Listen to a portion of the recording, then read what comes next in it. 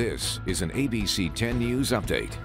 Hello there, I'm Virginia Cha with this ABC 10 News update. An SUV going up in flames in the middle of an Allied Gardens neighborhood after the driver crashed into a parked car. Police say a woman was leaving a home on 50th Street just before 1 this morning when she drove into that car. Her SUV then caught fire. Police say she grabbed a toddler out of the back seat and then just walked away, but a neighbor followed her.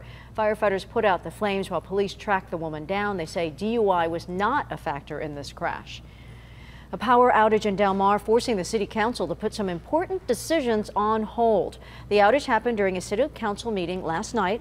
One of the biggest measures they were going to vote on involved building affordable housing units on the Del Mar fairgrounds. They were set to vote on whether to hire a group to provide economic studies for that project. They're planning to meet again this week.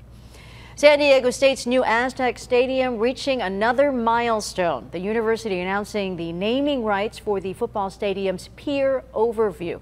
The piers, as it's called, is a section that extends over the bowl seating area, and it will offer standing room for events at the stadium.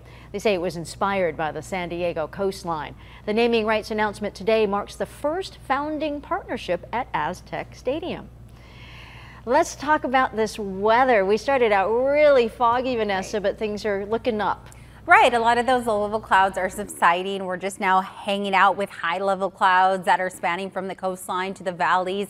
And that'll pretty much be the story as we progress through your afternoon. Meanwhile, clouds are going to thicken overnight and we'll wake up to another foggy start as we look ahead to your Wednesday morning. Today's highs are going to be about 10 degrees cooler than yesterday. A lot of us already seeing cool temperatures this afternoon. We're in the mid to upper 60s along the beaches, and we'll top out in the low 70s through the inland valleys, 60s in the mountains, and upper 80s in the deserts. Coastal highs are going to stay in this trend of the mid to upper 60s for the next several days, with the exception of the latter part of the weekend. That's when we see a little bit of a warm up. We'll top out close to 70 degrees Sunday, and that will lead us into the start of next week as well. Virginia. All righty. Thank you, Vanessa. For the latest news, weather, and traffic, just go to 10news.com, or you can download our free app from your app store. For ABC 10 News, I'm Virginia Cha.